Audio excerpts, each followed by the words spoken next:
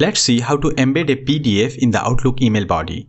This is the PDF file I want to embed in the email. It has 2 pages. First, let me clarify that Outlook doesn't support embedding PDF files in the email body. However, you can embed a PDF file that will look like this. It looks like the PDF has been embedded, but it's not, and it has only the first page of the PDF. So if you have only one page in the PDF and want to embed it like this, then you can continue watching the video. In the Compose email window, go to the Insert tab and select this Object option.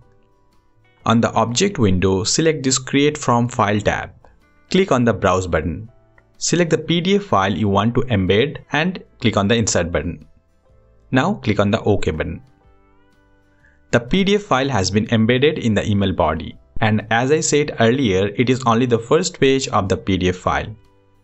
You can align this to the middle if you want to. Also, you can increase the size by clicking and dragging these points here.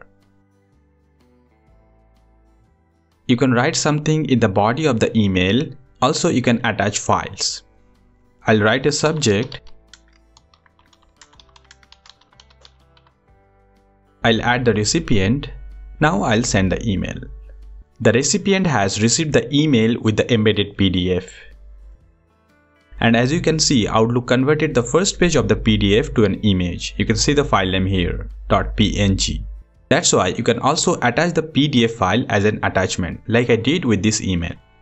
Thank you for watching. If you like the video, please hit the like button and don't forget to subscribe to the channel.